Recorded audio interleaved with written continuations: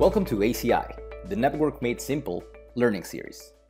In this video, we will cover Module 1, Initial Tasks, Chapter 5, Basic Services and Out-of-Band Management.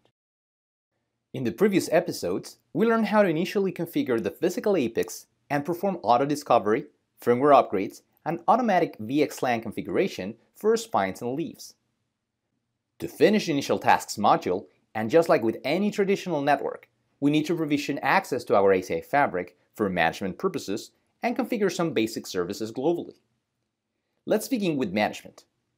ACI provides us with 3 different options to access the APIs as well as each spine and leaf in the fabric for operations, configuration, and troubleshooting purposes. Let's start with the first one. The APIC can be used as a terminal server to jump from it to any given spine or leaf by using the ACI infrastructure network. This is how it works. In episode 2, we performed the initial APIC installation. Therefore, you should have access to it through the GUI, CLI, or even through the RESTful API. You're basically accessing any of them through your out-of-band management network, which connects to the APIC management ports.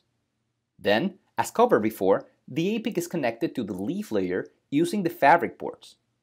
With this in mind, let's SSH into the APIC CLI to show you how to access each element in the fabric through the infrastructure network you configured in episode 2.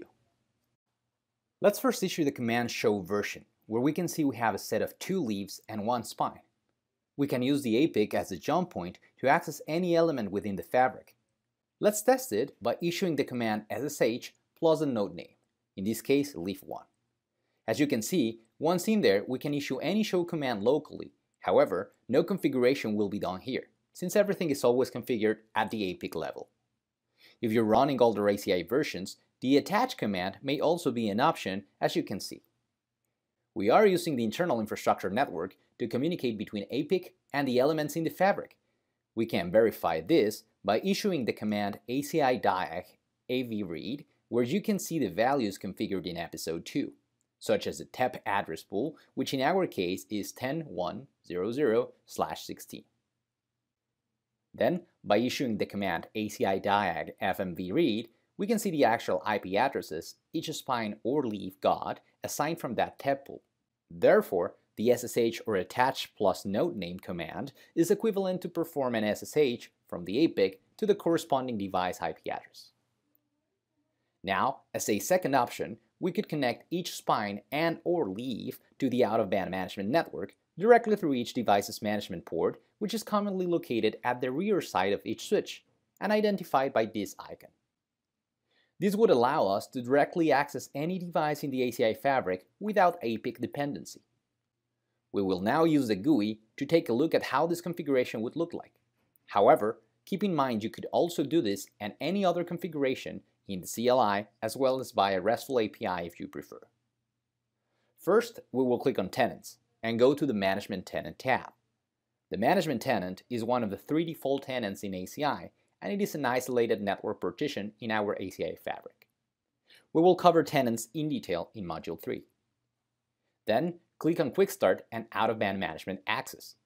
Now click on the Configure Out-of-Band button, which will take you to the Out-of-Band Management Configuration Wizard. Our first step is to define which nodes will have dedicated access to the OOB network.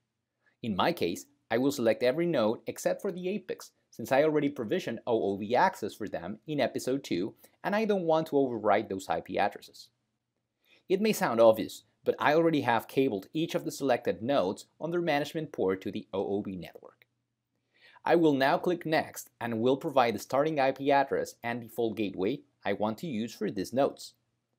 Make sure you have enough available IP addresses for these nodes on your OOB network.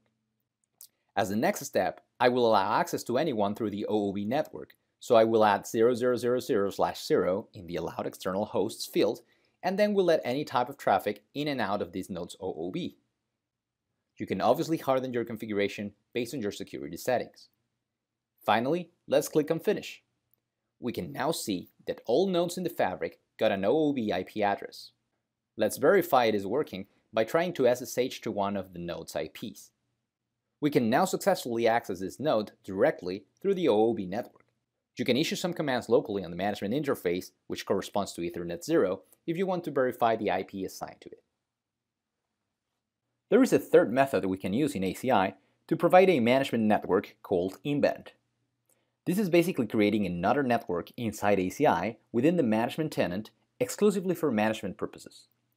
If you would like to access this network from the outside, you will need to advertise it externally through an L3 out. We will cover L3 outs in Module 3, as well as Inbend management configuration when we cover network insight resources in another module. We also need to make sure time is synchronized across our fabric. Therefore, NTP should be configured in ACI.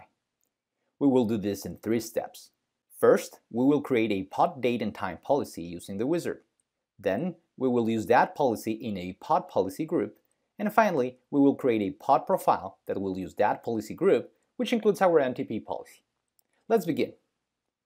First, let's verify that NTP is not running on our APIs or switches by issuing the command show NTP queue at the APIC level or show NTP peer status at the switch level. Then go to the GUI and click on Fabric and Fabric Policies. On the Quick Start menu, click on Create an NTP policy, add a name to it, then specify the IP address of your NTP server, click on Preferred, and select the default Management Out-of-Band Network EPG, which will specify the OOB network from tenant management will be used for NTP purposes. Once the policy got created, click on Create a Policy Group, add a name to it, and use the date and time policy you just created. Finally, apply that policy group by creating a pod profile, which will include all the pods in our ACI setup. And we're done. We can verify it is working by logging to the switches and/or the APIC and issuing the same commands we once did before. You may also want to create additional users for your ACI fabric. This is a very quick 3-step process. First, go to the Admin tab and on the Quick Start menu, click on Create New Local Users and specify the username and password for it. Second, you can optionally assign this user to a specific tenant within your ACI fabric or provide that user with visibility across all tenants, like in our case. And third, specify which role you want that user to play. In our case, we will grant admin read-write privileges. That's it. There are other basic services you may want to configure initially, which won't be covered in this module, but that are simple enough to follow through Cisco.com documentation. Congratulations! This is the end of Module 1. Feel free to recap everything you learned by using our HTML5 walkthrough labs or see the full detailed ACI initial setup guide on Cisco.com. Thanks for watching.